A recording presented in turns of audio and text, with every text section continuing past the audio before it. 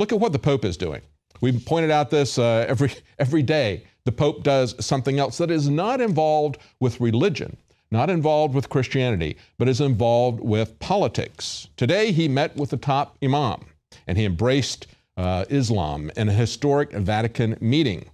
Pope Francis embraced the Grand Imam of Cairo, their largest mosque there, the Al-Azhar Mosque at the Vatican on Monday.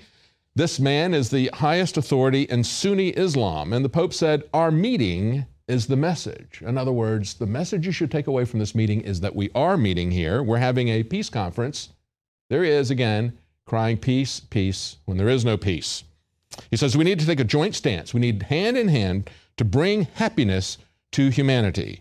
Divine religions were revealed to make people happy, not to cause them hardship.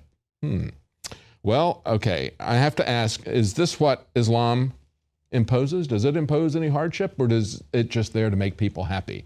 Is it making Christians in Saudi Arabia happy? Is it making women happy when it oppresses them? Is it making gays happy when it throws them off of roofs?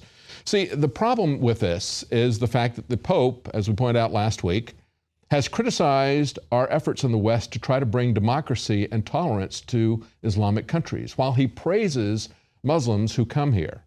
He has nothing to say about Jesus, and yet what he represents is a merging of religion and politics, because all the Pope talks about is politics.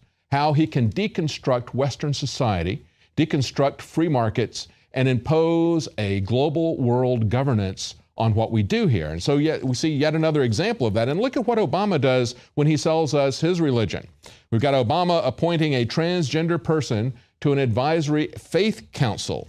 This person is David Satin. And I have to look at this and I say, well, first of all, besides appointing a transgender person to his advisory faith council, why would we have an advisory faith council from the American government?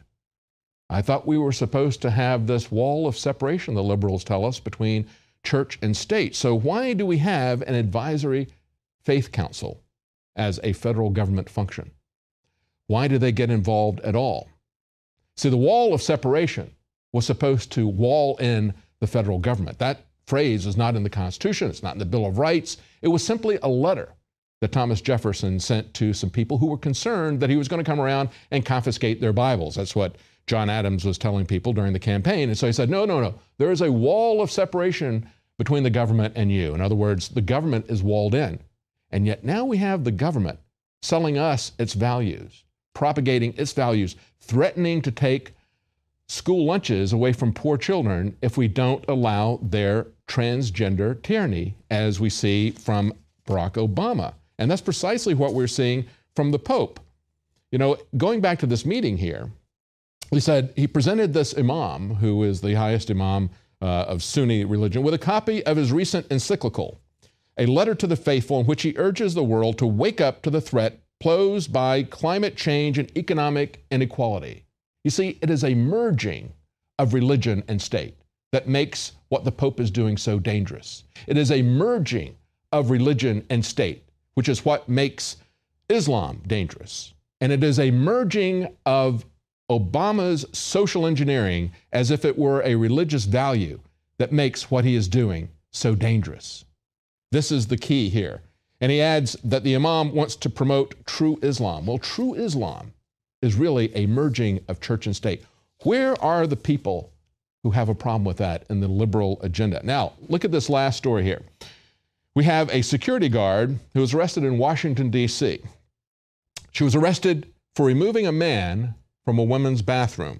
A female security guard working at a Washington, D.C. grocery store was arrested Monday afternoon, this last Monday, for physically escorting a woman out of the woman's room after he refused to leave because he identifies himself as a woman, he says. Now, they said this was a suspected hate crime. In other words, it was hateful for this female security guard to remove this man out of the restroom because she perceived him as a threat, as an affront. He says that he was emotionally traumatized by the incident. Do we care if women and children are emotionally traumatized by men going into the restrooms because they feel like it? We don't care about the vast majority of people. No, for this transgender tyranny, we are going to let the small minority lord it over everyone else. And he says, the security guard told him, "You guys cannot keep coming in here and using our women's restroom. They did not pass the law yet." See, that's the problem. They really don't care what women and young girls believe about this, how they feel about this. They don't want to protect them or even have any concern about their emotional trauma about this.